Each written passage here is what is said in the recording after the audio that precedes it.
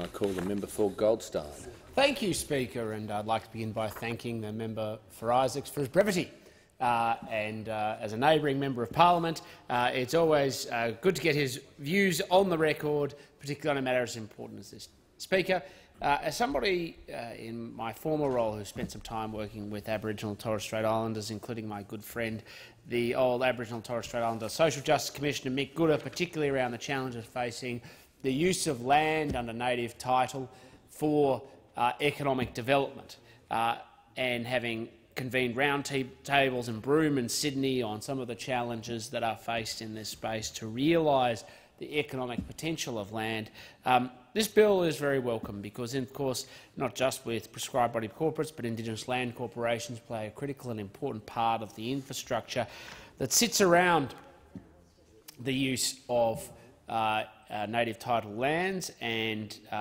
the legacy of the Mabo decision, and of course state-based regimes, as well as the particular issues around title in the Northern Territory. And what we actually want is an environment where Aboriginal and Torres Strait Islander people are able to fully realise their ambitions and their dreams based on the assets that are available to them. And what we have in some of the ILCs is an acquisition program of land of up to $2 billion, which enables it to be used for effective purpose to advance the interests of Aboriginal and Torres Strait Islander people who live with the consequences and adjustment of displacement that came as a consequence of European settlement. We cannot undo the legacy of the past. What we can do is choose a future, and a better future for Aboriginal and Torres Strait Islander people. But more critically, it doesn't actually matter what we, being the people who are in this place right now in this chamber, or in the Senate, think. Because the pathway for success for Aboriginal and Torres Strait Islander peoples is not for what we can impose on them or do to them. The pathway to success for Aboriginal and Torres Strait Islander people is what we can do to empower and support them to realise their own ambitions and their own dreams. What we want, I would have thought, is for more people to take ownership, for people to feel like they are in control of their future, and for them to be able to take that control, that sense of ownership, and translate it into better outcomes, not just for themselves, but for generations yet to come. Because when it comes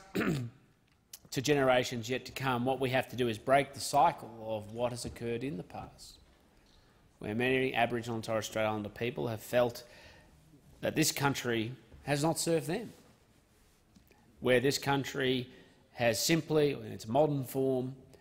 sought to alienate or isolate or displace their traditions, their culture, their language and, of course, their land. And yesterday, Deputy Speaker, I spoke in this place on another bill related to some of the housing measures that this government is investing in as part of a framework working with the states. And I made the point at the time, Deputy Speaker, that despite how we sometimes think about the transactional nature of housing, and it's an important part of it, we have a market in housing, it needs to be supported, and a private market that works successfully for the most part, but doesn't meet everybody's needs because of people's economic circumstances and sometimes the constraints we place on it, which makes it beyond the reach of many people who would otherwise seek to rely upon it,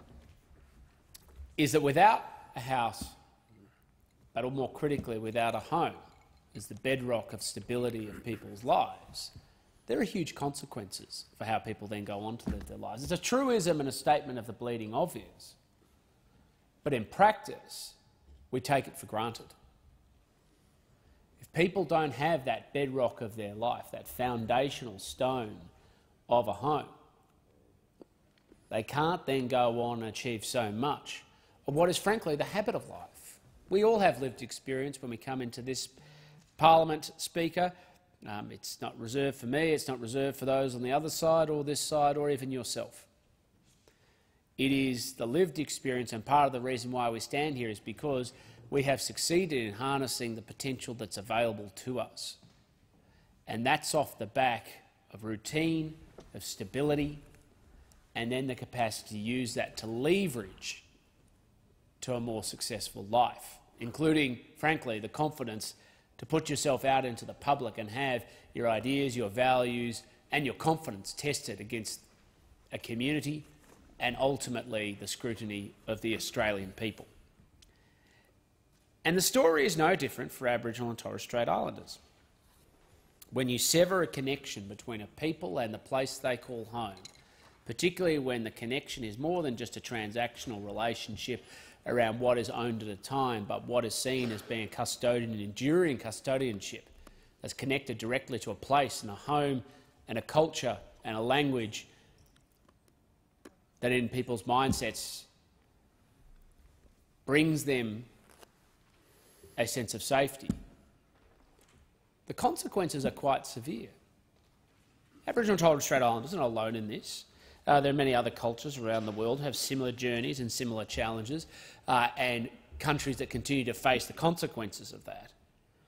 And that's why taking simple and practical measures to redress the legacy of that severed connection is so critical as part of rebuilding that sense of place. And so, as I said, this bill is designed to enable Aboriginal and Torres Strait Islanders and their land account, which funds the ILCs, to be able to be used for as constructive a purpose as possible, because while we might capitalise the basis of that ownership and that heritage in financial resources to be able to go on and do things into the future, what we have to do is make sure that it's sustainable and that no money is wasted. And so part of the reform of this government, a very pragmatic reform, is to recognise that the place for such funds is with the Future Fund, not because we wish to control it, but simply because of the capacity to deliver returns, to provide that basis for a sustainable future for Aboriginal and Torres Strait Islanders and the ILCs to be able to secure the funding that they need.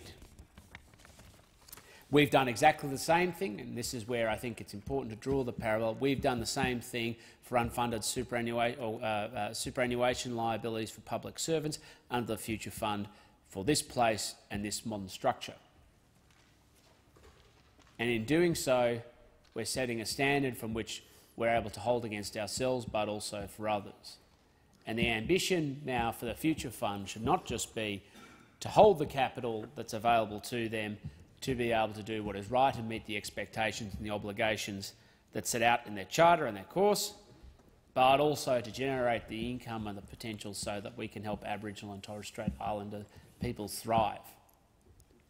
And so it's on that basis, that very simple, pragmatic basis, that I support this piece of legislation. It follows, as the Attorney-General and Shadow Attorney-General have outlined, includes a long process of consultation with Aboriginal and Torres Strait Islander people so that they are working, or we are working with them more critically, so that we are designing laws and regulations that meet their needs, but more critically so that there's a trust that is being built between those who are custodians of this wealth and, of course, the people who seek to govern it, so that we may have a better future and a shared future together. Thank you, Deputy Speaker. Speaker.